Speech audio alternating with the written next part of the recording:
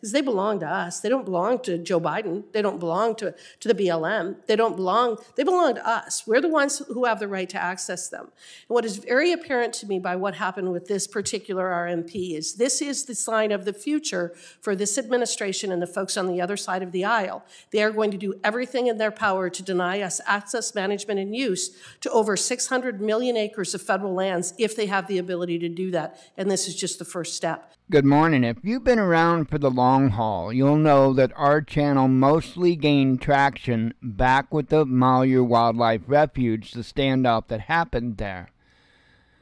And that was due to practices being done by the BLM, not Black Lives Matter, but the Bureau of Land Management. You'll know that if you were around then, that this had to do with how they were treating the Hageman family, and that the Bundy crowd pretty much stepped up and tried to bring attention to what was going on. Now, of course, that wasn't the first of the issues when it came to the Hageman family, because prior to that, BLM, Bureau of Land Management, targeted Cliven Bundy, Ammon's father, and was doing some pretty nefarious things when it came to the land that his animals were grazing on. So it seems like things have not slowed down a bit, and a representative by the name of Harriet Hageman has recently spoke up on this. Now, in my opinion, this has largely flown under the radar when it comes to us, period.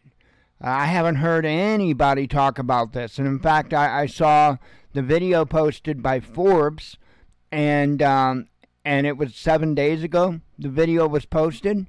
So I want to make sure that I get this information out as well. Do the United States, the people of the United States, a favor and share this. I will leave a link to her video in particular. You don't have to share my nonsense. I ask you to share her message and what she had to say, because the Bureau of Land Management are at it again, and this time it's being described by Harriet as one of the largest land grabs that she's ever seen. So again, if you've been around for a little while, you know how this works. And the Bureau of Land Management is no good. And the government's not supposed to take over large swaths of land, okay? There's rules in the Constitution that prevents that. However, every single day we see them doing crazy stuff, including stuff that involves eminent domain and what have you, in order to gain control of people's land and in turn gain control of the resources that may be in or under that land. And here we go again. They're doing it again. So this information needs to get out there so the people know what's happening. That is what's most important. I'll leave the link to Harriet's video down below, but I will also be playing that here so you can hear it in full.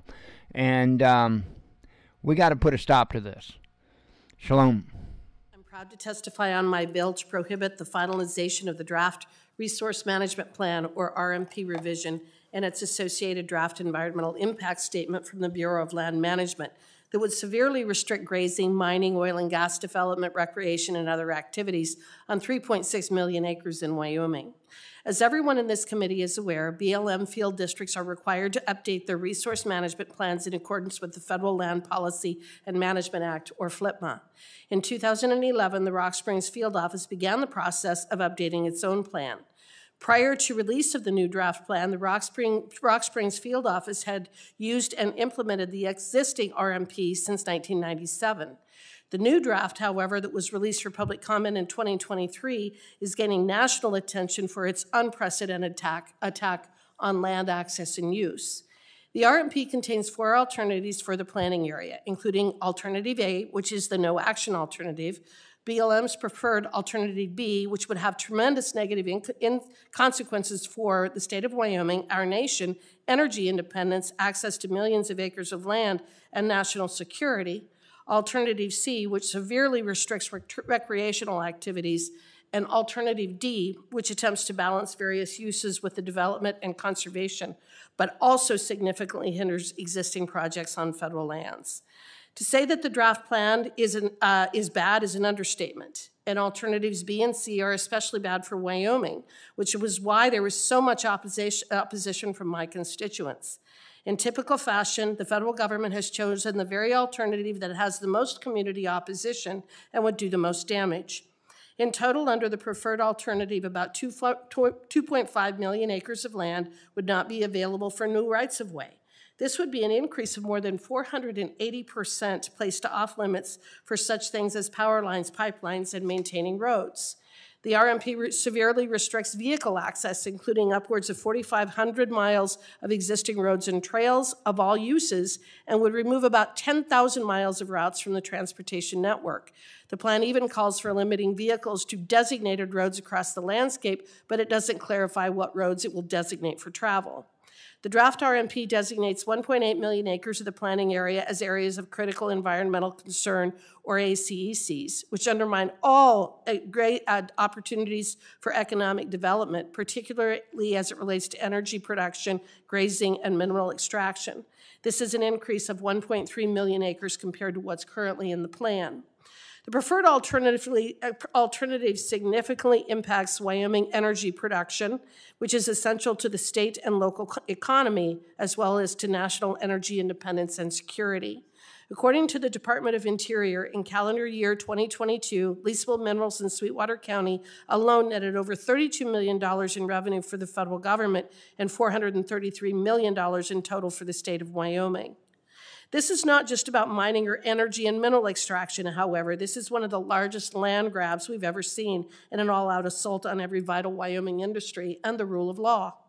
Wyoming ranchers are facing a ban on livestock grazing in big game habitat during the birthing season, prohibiting range improvement projects such as troughs, reservoirs, and fences, and suspending AUMs that are currently authorized within the planning area. The Wyoming Stock Growers Association highlighted many of the specific impacts this proposed alternative would have on grazing, including the ability to control noxious weeds and other invasive plant species. Also disheartening about this RFP is the fact that it ignored stakeholder input over the past 12 years. The administration continues to insert itself into every community in America under the guise of claiming to do good, only to outright ignore the community's needs and to pursue bad policies in the pursuit of political goals for this administration, goals that are not shared by Wyoming, and goals that are not in the best interests of our country. In a letter to the Rock Springs field office, Wyoming Sweetwater County commissioners highlighted the fact that, quote, behind closed doors and without any coordination with the county or other cooperating agencies, the BLM has taken a completely politically driven reversal from its original direction and released a proposed RMP and DEIS that eliminates multiple use within the Rock Springs field office and in turn Sweetwater County, end quote. Mr. Chairman, we've seen this kind of thing happen in other areas, including within the Bears Ears Monument designation in Utah and others in Colorado and Arizona. We need to put a stop to these illegal land grabs, administrative overreach, and outright violation of our federal land management laws. We need to protect our communities. The alternatives laid out in the Rock Springs RMP, particularly Alternative B, will destroy Wyoming's local economy. We cannot go on like this. I urge my colleagues to support my bill, which would nullify the implementation of this monstrosity of a plan. I was over in a hearing on in the Judiciary Committee, focusing on regulatory reform and what it is that we need to do in terms of addressing the agency overreach that we have seen, and especially in the last 30 years. And I don't think that there is a better example of that than what has been happening in Wyoming recently with the Rock Springs District Office Resource Management Plan. It is very apparent to me that that particular document in the Alternative B that was chosen recently by the BLM or last fall is a test case. And it is an effort by the BLM to determine whether they can turn our BLM lands essentially into National Park Service lands and to exclude all of us, not only in terms of oil and gas development, but mining, grazing, and anything that produces revenue or generates revenue. Coming from Wyoming, 48% of our surface estate is owned by the federal government. 65% of our mineral estate is also owned by the federal government. And what is very apparent when you live in the West is that there are only certain uses that can generate revenue on vast swaths of land. It may not be that you always have oil and gas in a particular area, or coal in a particular area, or uranium, or grazing, but together, when you look at the way that our lands are situated and you look at the nature of our vegetation, this precipitation that we receive and those sorts of things, if you block grazing, if you block oil and gas development, if you block mining, there is no other way to generate revenue off of literally tens of millions of acres of land. And as a result, it not only is going to affect Wyoming and the western United States, it will affect the country as a whole. Director Bingham, I appreciate you being here today. We appreciate all that you do, both for Sweetwater County and for the state of Wyoming. And you highlighted in your testimony many of the grievances regarding the process by which the preferred alternative, Alternative B, came about from the BLM. You're not the first one to bring this to my attention, and I want to highlight some testimony that I listened to from a former BLM staffer given to Wyoming's Joint Federal Natural Resources Management Committee. James Evans, who was a Rock Springs field office employee while the draft RMP was being developed, testified that the BLM's preferred alternative received very little time and effort in its development. In his own words, he said, quote, "The science and the work was all done on D, Alternative D. We sat down and in 1 week, we did Alternative B and C together. After that was done and we sat down with the cooperative agencies, we spent the next 5 or 6 years developing Alternative D. So the BLM spent 1 week on B and C and 5 to 6 years on Alternative D. Director Bingham, can you expound on what you know about the length of time that the BLM took to create what is now the preferred alternative in a 3.6 million acre resource management plan? Thank you, Congressman Hageman. Yes, so back in 2012, when the cooperative meetings started, there were just a few meetings related to the alternative B and C, and also during that time there were a little bit of discussions on alternative D. So there was a small amount of time in that. There were a few cooperator meetings, and then there was a meeting at the end of the year, just one comment period for those alternatives B and C. I did hear Mr. Evans' testimony. I was there actually at the meeting via Zoom where he was testifying in front of the legislator, where it doesn't surprise me that it was done in that time period, just when you look at all the implications of it, and that it was described to cooperators as a bookend or placeholder, and then Alternative D was the compromise to come in between. So that is from 2015 on, there was a break because of the sage-grouse issue. It was all focused on Alternative D, and we were actually directed to only focus on Alternative D for the remainder of that 5 to 6 years that you mentioned. So the entire process for FLPMA and the way that we manage our federal lands, the stakeholders that are in the communities themselves, this entire process is to ensure that the people who are actually affected by the decisions are engaged and able to participate, and that we are able to manage these lands in the best interest of everybody involved. And that's why you talk about things such as balance. We look at recreation, we look at access for oil and gas, we look at grazing, and not every single acre is used for all of those different types of activities, but you do a balance and you do a mosaic and you do a quilt and you figure out how we're going to manage these resources really ultimately in the best interests of the people of the United States of America, because they belong to us. They don't belong to Joe Biden. They don't belong to the BLM. They belong to us. We're the ones who have the right to access them.